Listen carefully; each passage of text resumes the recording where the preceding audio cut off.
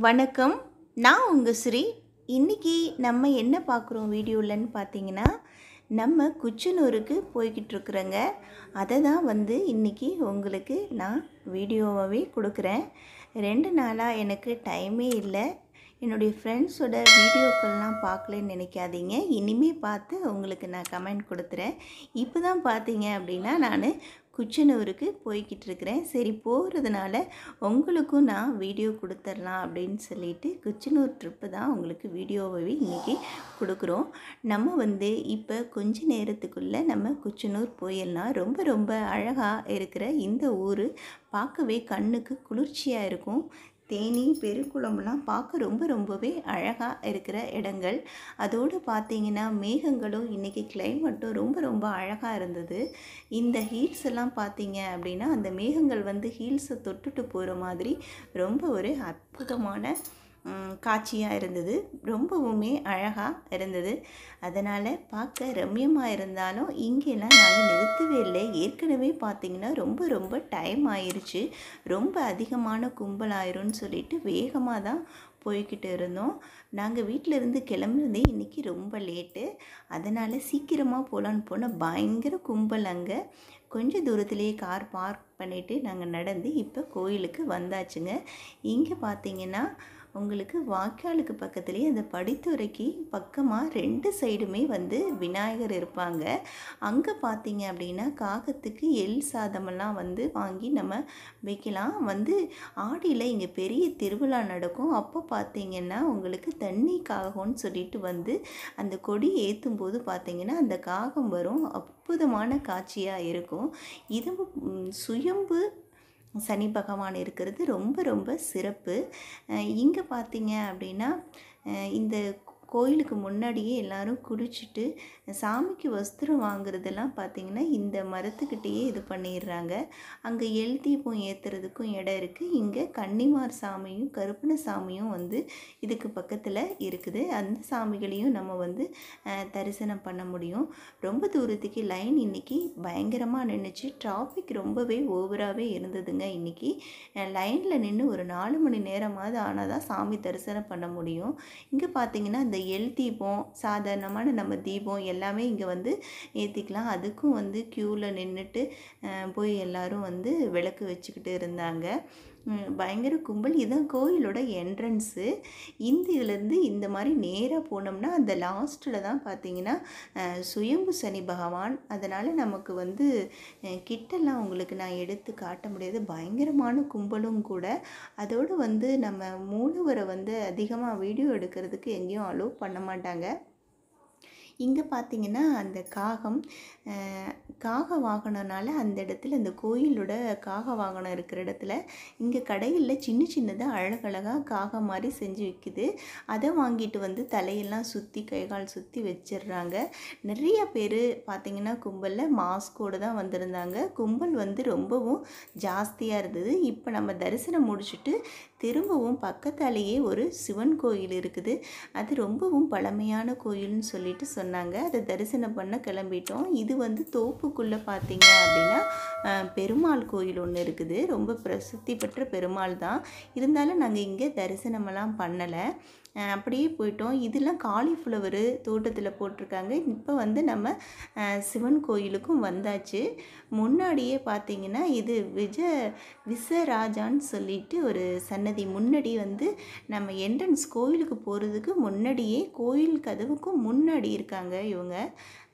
பாருங்கள், இவங்கள நல்லா தரிசனம் பண்ணியாச்சு. இது கோயில் முன்னாடி காளகத்தீஸ்வரர் அதோட ஞானாம்பிகை இவங்களை பார்க்குறதுக்கு நம்ம இப்போ வந்திருக்கிறோம். ரொம்பவுமே 1000 காலத்துக்கும் பழமையான கோயில். இப்போ திருப்பணி நடந்துக்கிட்டு இருக்குது. இந்த கொரோனாவில் நிறைய கோயில்கள் திருப்பணி நடக்குது. ரொம்பவும் சந்தோஷமான ஒரு விஷயமும் கூட. ரொம்ப பழமையான மரங்கள்லாம் இந்த கோயிலில் இருந்தது.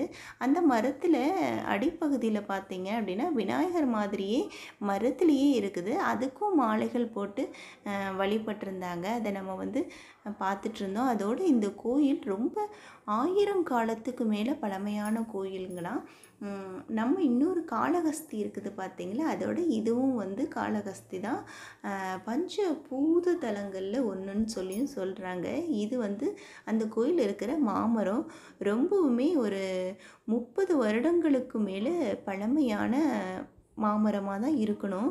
2 பேரும் சேர்ந்து பிடிச்சாலும் பிடிக்க முடியாத அளவுக்கு அந்த அடிப்பகுதி ரொம்பவும் கனமாக இருந்தது.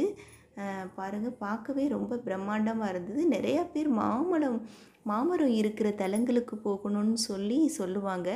அந்த மாதிரி இருக்கிறவங்க இந்த தலத்துக்கு வந்து நம்ம தரிசனம் பண்ணலாம். அந்த மாதிரி ரொம்ப அருமையாக இருந்துச்சு. நிறையா சுற்றியுமே பார்த்திங்கன்னா நிறையா மரங்கள் இருந்தது. இது வந்து நம்ம வெளிப்பிரகாரங்க.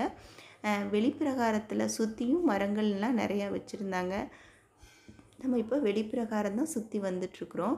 உள்ளே போயிட்டோம். ஆனால் பொறுமையாலாம் உங்களுக்கு நான் வந்து வீடியோ எடுக்க முடியல.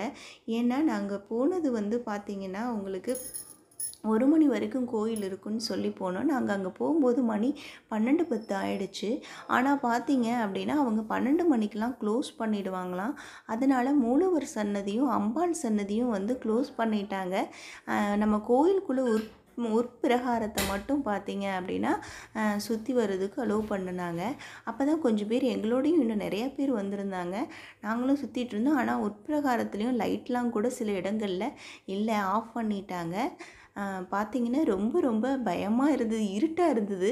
அதனால் சரியாக சாமிகளை படெடுக்க முடியல. கொஞ்சம் சீக்கிரமாக வந்துடுங்க அப்படின்னு வேறு முன்னாடியே சொல்லியும் விட்டுருந்தாங்க. சரி, இவ்வளோ தூரம் வந்ததுக்கு நம்ம வந்து உட்பிரகாரத்தில் தரிசனம் பண்ண முடிஞ்சதுன்னு இங்கே சிவ பகவானும் அம்பாலும் இருந்தாங்க. ரொம்ப சந்தோஷமாக இருந்தது. நம்ம உள்ள மூலவர் சன்னதிக்கும் நேராக இவங்க வந்து பின்னாடி இருக்கிறாங்க. அவங்களையும் தரிசனம் பண்ணிவிட்டு அப்படியே இங்கே வந்து கோயில் வேலை நடக்குது பார்த்திங்களா, அதனால் வந்து எல்லாமே கொஞ்சம் சாமிகள்லாம் ரொம்ப பழமையானது. கோயில் ரொம்ப பழமையானது. இப்போ தான் திருப்பணி நடந்துக்கிட்டு இருக்குது. இருந்தாலும் பார்த்திங்க அப்படின்னா இந்த சைடில் வந்து ஒரு சைடில் பார்த்திங்கன்னா இருட்டாக தான் இருக்கும். கற்களாலேயே ஆன சன்னதிகள் எல்லாமே நிறையா இருக்குதுங்க. அதனால் ரொம்பவுமே அருமையான கோயில். இந்த சைடு நீங்கள் வரும்போது கண்டிப்பாக இந்த கோயிலுக்கு வந்து தரிசனம் பண்ணுங்கள். இவங்க வந்து முருகர். இந்த சைடில் இதுதான் பார்த்திங்கன்னா உள்ள மூலவர் இருக்கிறார் இல்லைங்களா, அந்த கோபுரம் அதுதான் இந்த சைடில் வேலையாயிட்ருக்குது. அப்படியே இந்த சைடாக போனோம் அப்படின்னா மற்ற சாமிகள் எல்லாம் நிறையாவே சாமிகள்லாம் இருக்காங்க. ஆனால் நம்ம பைரவர் சன்னதி வரைக்கும் பார்த்திங்கன்னா இதிலேருந்து எல்லாமே இருட்டாக தான் இருக்குது. அதனால நம்ம சரியாலாம் வந்து இது பண்ண முடியல. விளக்குகள்லாம் சன்னதிகளில் சில சன்னதிகளில் இருந்தது. நான் லைட்டெல்லாம் கம்ப்ளீட்டாக ஆஃப் பண்ணிட்டதுனால உங்களுக்கு வீடியோவில் ஃபுல்லாக வந்து நம்ம இது பண்ண முடியாது. லக்ஷ்மி குபேர சன்னதி இருக்குதுங்க. அப்படியே இந்த சைடாக போனோம் அப்படின்னா அந்த சைடில் ஆஞ்சநேயர் வருவாங்க.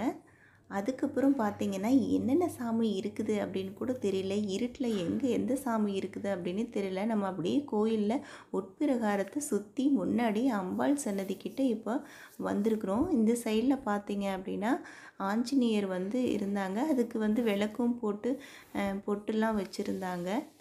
பார்த்திங்களா இருக்கிறாங்க. இதுக்கப்புறம் வந்து நமக்கு எந்த சாமி எங்கே இருக்குதுன்னு தெரியல. அதனால் எந்த சைடு ஷூட் பண்ணுறதுன்னு கூட நமக்கு தெரியல.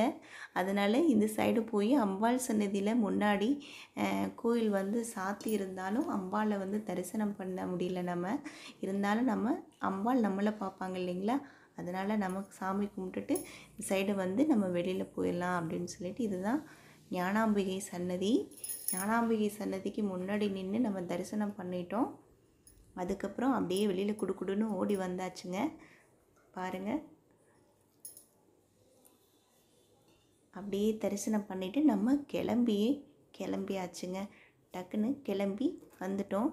வர வழியில் நம்ம ஒரு சின்ன கடையில் நிற்கலான்னு சொல்லிட்டு நின்னோம். வர வழி தான், ஆனால் வழி எல்லாமே பார்க்குறதுக்கு ரொம்ப அழகாக இருக்கும். தேனி மாவட்டம்லாம் பார்த்தீங்க அப்படின்னா எப்பவுமே இயற்கையும் பசுமையும் நிறைந்த இடமா தான் இருக்கும். அழகழகான செடிகள் இருந்தது. அந்த இடத்துல நாங்கள் வண்டியை நிறுத்திட்டு அப்படியே நின்று பார்த்துட்டு இருந்தோம். அதுதான் உங்களுக்கும் வந்து நான் காட்டணும் இல்லையா. நான் பார்த்து ரசித்ததை நீங்களும் பார்த்து ரசிக்கணும் இல்லைங்களா. பாருங்கள், ரொம்பவுமே அழகாக பியூட்டிஃபுல்லான பிளான்ட்டு. இருந்துச்சு. இங்கே மூங்கில் செடி இது ரொம்ப அழகாக வந்திருந்தது. அப்படியே குட்டி குட்டியாக வந்து குரூட்டன்ஸ்லாம் வச்சுருந்தாங்க. அழகாக இருந்தது. அதோட இருத்த மாதிரியே பார்த்தீங்க அப்படின்னா ரொம்ப அழகாக இதில் வந்து பூ கூட பூத்துருக்குது. ரொம்ப அழகாக வந்து போகிற நிறைய இடங்கள்ல எல்லா குளங்கள்லேயுமே தண்ணிகள் அழகாக இருந்தது பார்க்குறதுக்கு. அதோடு வந்து மேகங்கள் பார்த்திங்கன்னா ரொம்ப அழகாக போய்கிட்டு இருந்தது. இந்த வயல்வெளிகளோட மேகங்களை பார்க்குறதுக்கு ரொம்ப ரொம்ப அழகாக இருந்தது. டூரிஸ்ட் ஸ்பாட்ஸ் எல்லாம் வந்து நம்ம போக முடியல, இருந்தாலும் இந்த இடங்களை பார்க்கும்போது ரொம்ப மனசுக்கு குளிர்ச்சியாகவும் இதமாகவும் இருந்தது. கிளைமேட்டும் ரொம்ப ரொம்ப நல்லா இருந்தது. நேற்று வரைக்கும் மழை பெஞ்சிக்கிட்டு இருந்தாலும் இன்றைக்கி ஃபுல்லாக காலையில் இருந்தே பார்த்தீங்க அப்படின்னா மழையே கிடையாது. அதனால் வந்து கரூரில் மட்டும்தான் மழை இல்லையா அப்படின்னு பார்த்தா இந்த தேனி மாவட்டத்துலலாம் மழை இருக்கும் அப்படின்னு நினச்சிட்டு தான் போனோம். ஆனால் பார்த்திங்கன்னா அங்கே மழை இல்லை. இந்த வயக்காடுகள்லாம் பார்க்குறதுக்கு ரொம்ப அழகாக இருந்தது. அப்படியே ஹில்ஸு, அதோட மேகங்கள், வானங்கள், ஆகா பார்த்துக்கிட்டே இருக்கலாம் போல். ரொம்ப ரொம்ப அழகாக இருந்தது. இந்த இடத்துல பார்த்திங்கன்னா ஒரு வாய்க்காலும் கூட போகுது. அந்த வாய்க்காலுக்கு பக்கத்தில் பார்த்தீங்க அப்படின்னா நம்ம ஏற்கனவே சேனலில் போட்டிருக்கிறோம் கல்வாழை. அந்த கல்வாழை செடி ரொம்ப ரொம்ப அழகாக இருந்தது. நம்ம ஆனால் அந்த செடிகள்லாம் எடுத்துகிட்டு வர முடியாது, அது வயல்களை ஒட்டி இருந்தது. நம்ம வந்து அந்த வாய்க்காலுக்கு இந்த சைடில் இருந்ததுனால நம்ம பார்த்து மட்டும் அழகாக ரசிச்சுக்கிட்டோம். அங்கே பார்த்தீங்க அப்படின்னா விவசாய வேலைகள்லாம் செஞ்சுட்டு இருந்தாங்க. ஆனால் அதை நான் உங்களுக்கு ஜூம் பண்ணியிருக்கேன், இருந்தாலும் உங்களுக்கு தெரியுதான்னு தெரியல அந்தளவுக்கு. இந்த சைடு மறுபடியும் நிறையா பேர் நெல்லெல்லாம் காய வச்சுருந்தாங்க. நெல்லாம் பார்த்திங்கன்னா அறுவடை செஞ்சுட்டு அதை வந்து அடித்து அப்படியே வந்து உங்களுக்கு ஒரு படுதாவில் போட்டு அப்படியே மூடி வச்சுட்டாங்களுங்களாம். மழையாக ரொம்ப பேஞ்சிக்கிட்டு இருந்ததுனால அதை எதுவும் பண்ண முடியாமல் அந்த இன்றைக்கி ஒரு நாள் வந்து மழை நின்றுக்கிறதுனால அந்த படுதாவை எடுத்துட்டு அந்த நெல்மணிகளை வந்து பார்த்திங்க அப்படின்னா அப்படியே காய வச்சாங்க. அதை நானே கூட பார்த்தேன். பார்த்திங்கன்னா அடியில் ரொம்பவும் அப்படியே அந்த ஈரமாக இருக்கும் பார்த்திங்களா, அந்த நெல்லெல்லாம் பார்த்திங்கன்னா முளைப்பே வந்துருச்சு.